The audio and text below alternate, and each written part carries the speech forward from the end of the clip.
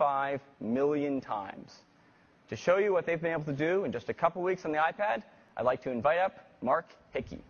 Mark. Thank you, Scott. Thank you. Good morning. Today, my colleague Bogdan and I are here to show you some amazing new gameplay mechanics that we've worked into our award-winning first-person shooter called Nova. So what's different about Nova on the iPad versus Nova on the iPhone or the iPod Touch? Well, when you hold the device in your hands, you'll see the display is just huge, which makes the game immensely fun to play. But the size also gives you a lot more flexibility when it comes to controlling the game. For example, I can slide the D-pad up and down the side of the screen. Or if I want to quickly access some firepower, I can drag the rocket launcher down next to the fire button. So with the controls set up how we like, take a look at the bottom left corner of the screen. We've added a mini-map, and you can stretch the mini-map out across the screen just by dragging the corner with your finger. When we do that, you'll notice that there's this red dot on the screen. This tells us that there's an enemy nearby. Well, another cool feature that we've added is that now you can slide 2 fingers across the screen to throw grenades, like so.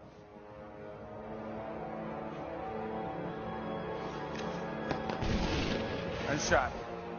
So the iPad gives us the ability to interact with the game world in ways that weren't really possible before. In order to open these airlocks, you physically apply 3 fingers to the control disk and turn your hand in order for the passage to open. Now, we all know that first-person shooters are about combat, so we designed a system that we're calling MTA, Multiple Target Acquisition. With the rocket launcher selected, you can drag a targeting box around a group of enemies and then fire on all of them simultaneously. Check it out.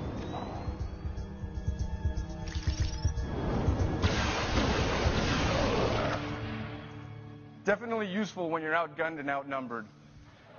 Now, this is what we were able to accomplish in just a few short days working with this exciting new hardware. The games look incredible at this higher resolution, and the form factor opens up countless new doors for us in terms of game design. You'll be able to see what else we have in store for you when the iPad version of Nova ships later this year. Thank you very much. Thanks, Mark.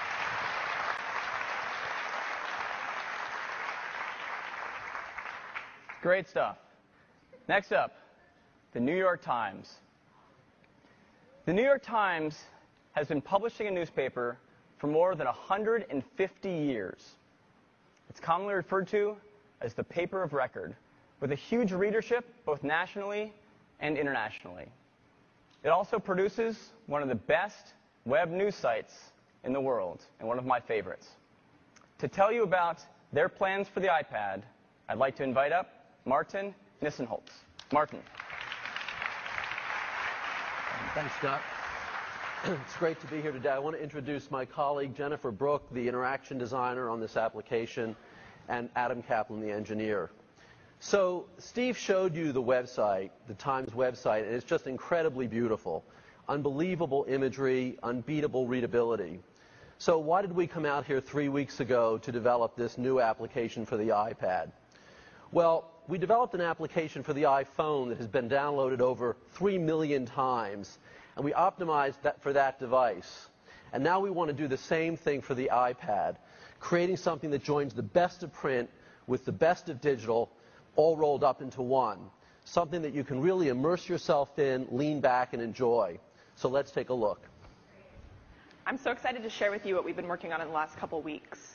We think that we've captured the essence of reading the newspaper, the finite snapshot in time, the exquisite typography, images, and content, and a superior reading experience, all in a native application.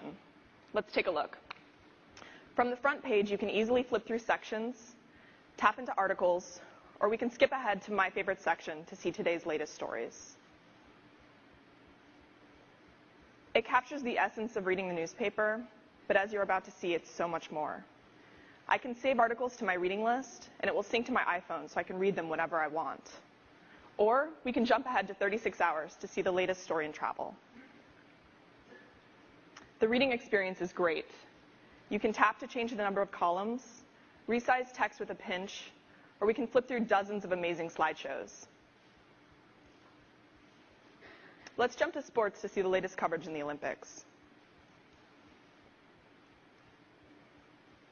It's an incredibly physical sport. In my opinion, skier cross athletes are some of the best skiers on the planet.